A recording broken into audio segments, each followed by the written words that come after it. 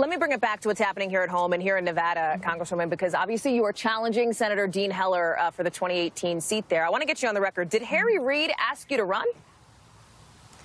A lot of people talk to me about running, but I'll tell you the honest truth. No one can talk you into this. It's really hard, and you have to want to do it.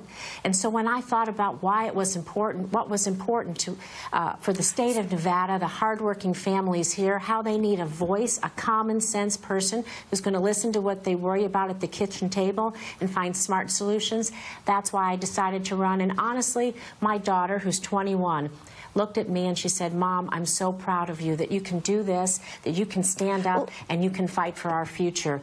And that is the core reason I'm doing it, because I look at my daughter and I look at her friends and I look at all of my friends, and what they worry about at the kitchen table needs to be heard, it needs to be understood, and that's how we need to legislate, with common sense, smart solutions. Let me ask you this.